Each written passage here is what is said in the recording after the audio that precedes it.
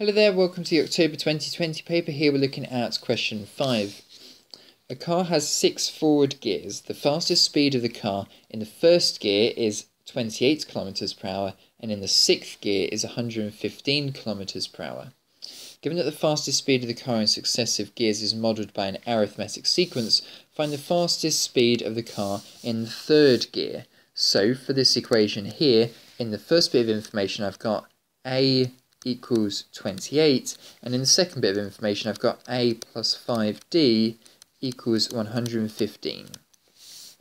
So now that I know that A is 28, it's going to be 28 plus 5D equals 115, because remember it's always one less on the difference than the term you're currently at.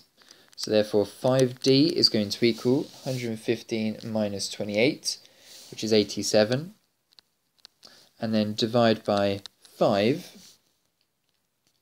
which is, well, 87 over 5, or 17.4. So in each gear, when you go up a gear, your maximum speed is going to increase by 17.4.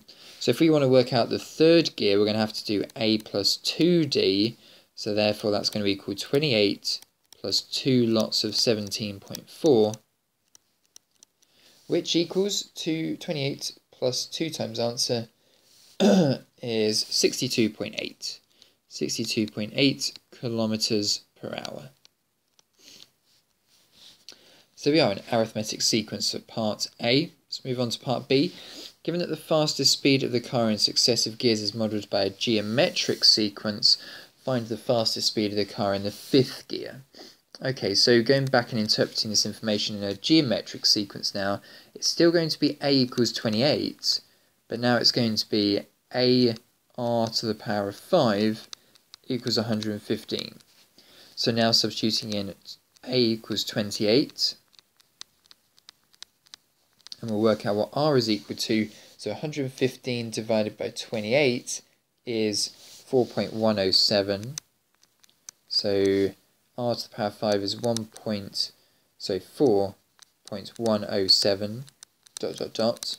And now let's work out what the 5th root of this is. So you've got to select the right mode in your calculator. 5th root of that answer, which is 1.3265 ...